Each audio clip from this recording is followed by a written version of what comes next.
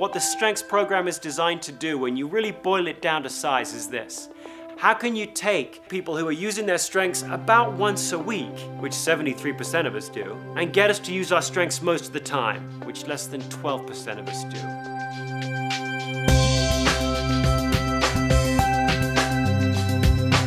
You know, you read the business press and you're led to believe that there are such things as great companies and then not so great companies.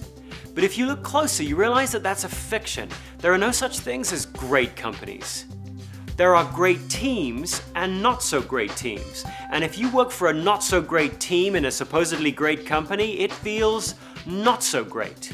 The experience of the team trumps the experience of the company.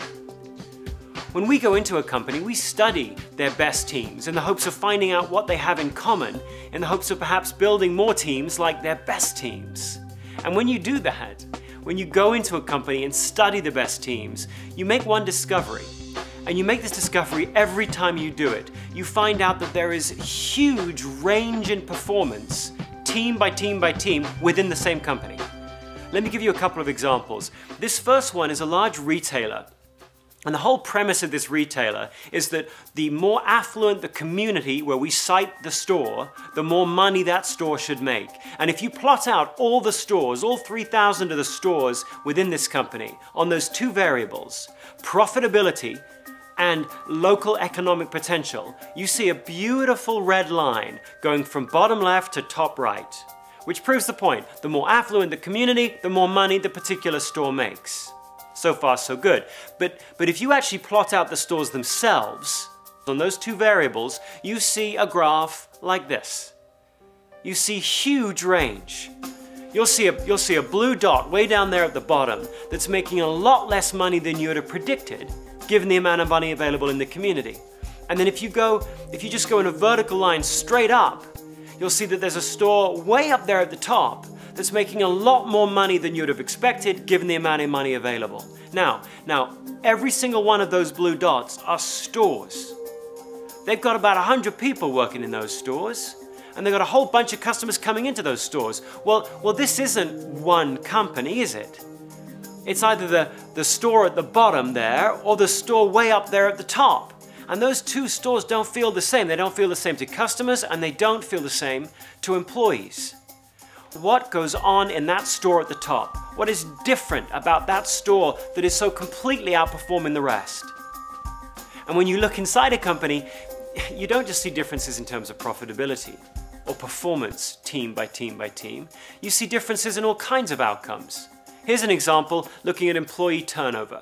This happens to be a large automobile company, and this is their dealership network. I'm going to show you the top 10% of dealers as compared to the bottom 10% of dealers on number of people who quit last year. Not that were fired, they just left. Now the promise this company makes to you is not just that they make great cars, although they do make great cars, it's that the quality of the sales and service people in the dealership are going to be so fantastic that when you experience it, you won't even consider going anywhere else to buy or service your car. Alright, so here's the top 10% compared to the bottom 10% of dealers on number of people who left last year. Well, here, as you can see, the top 10% lost in total last year 42 people, which works out to be about 8% turnover, which isn't bad. The bottom 10% lost 847 people last year. Now remember, this is the same company. These people are doing the same job. They're paid in the same way, same training. They're selling the same cars to the same kinds of people in the same kinds of towns. And yet some of those teams can keep their people, while others seem to be bleeding their talent profusely. Why? What's the difference between the great teams and the not so great teams inside a company?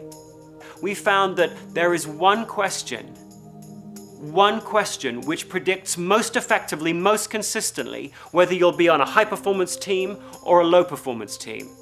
At work, do you have an opportunity to do what you do best every day? At work, do you have an opportunity to use your strengths every day? Those teams where people say that they do, massively and consistently outperform those teams where people say that they don't. Even if people are slightly positively deluded about what their strengths are, it doesn't seem to matter. If you feel as though your strengths are being used more often, more frequently, more consistently, you'll be more profitable, more productive, you're more likely to stick around, you're less likely to have accidents on the job, you're less likely to sue if you do have accidents on the job, you're less likely to steal. Almost any outcome you care to think of seems to be driven by whether you, the employee, feel as though your strengths are in play. About 7 or 8 years ago, I wrote a book called Now Discover Your Strengths, and in that book there was a poll where a very simple question was asked. The question was this: which do you think will help you be most successful in life? Building on your strengths or fixing your weaknesses? Which do you think? In the US, turns out the US is actually the most strengths-focused nation in the world. 41% of people, back in the year 2000, 41% of people would bet their career, their success, their satisfaction, their contribution on leveraging their strengths. 59% of people said they would fix their weaknesses. In Britain, 38% of people would bet their life on their strengths. Canada, 38%, all the way down to Japan and China. Japan and China, 24% of people in those countries would bet their career, their performance on leveraging their strengths. Now, a lot's happened between now and 2000. You've seen changes in the way we start to think about who we are and what contribution we make.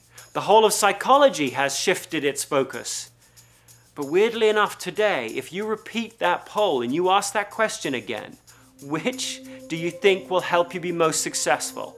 Building on strengths or fixing weaknesses? When you ask that question again today, here's what you get. 41% of people say strengths and 59% of people say weaknesses. It hasn't budged at all. We live in a remedial world. We live in a world where, in general, people are fascinated by weaknesses and they tend to take their strengths for granted. And you can see it everywhere. We seem to think that good is just the opposite of bad. If you want good, study bad and invert it. We're wrong. If you study bad and invert it, you get not bad. And that's just different than good or great. The whole point of this strengths movement is the idea that if you want to become your most productive, your most effective at work, as an individual, as a team member, as a company, you gotta study your strengths and you gotta figure out a way to deploy those strengths. And I tell you what, if you wanted to figure out whether or not you were building a strengths-based life or a strengths-based team or a strengths-based company, you wouldn't just ask what people believe, would you? You'd ask what people talk about. So here's a question that we asked to figure out what people talk about. The question was this: when you talk to your manager about your performance, what do you spend most time talking about? And we gave 3 choices. We talk about my strengths, we talk about my weaknesses, or we don't talk about that stuff at all. And here's the data. As you can see, most people are either talking about their weaknesses or they're not talking about strengths or weaknesses at all. Less than 1/4 of people are even talking about their strengths. One final question. I mean, if you really wanted to know if you were building a strengths-based life or a strengths-based team, you wouldn't just ask about conversations, and you wouldn't ask what people believe. You'd ask what people do, wouldn't you? You'd ask what people do. Well, here's a question which asks what people do, a simple question. What percentage of a typical day do you spend playing to your strengths? In 2005, 17% of people say, I use my strengths most of the time at work. In 2006, it was 14% of people say most of the time. In 2007, it was 12% of people say, I use my strengths most of the time. We know from the research that the single most important driver of performance on a team is whether or not a person feels that their strengths are in play. And yet barely 1 out of 10 people feel as though their strengths are in play. It's the single most important driver of performance, and we're rotten at it. So, how do you get more than 12% of people to say they play to their strengths at work? How do you do that? Well, I would suggest there's 2 ways.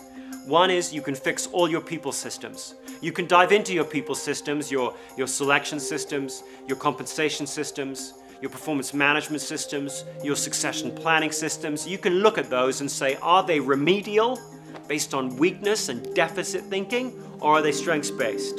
And you can try them, redesign them so they become strengths-based. You can fix the systems. But we think that the most sensible place to start isn't with the systems, it's with the self. After all, as the airlines are fond of saying, put your own oxygen mask on first before you charge around trying to help everybody else.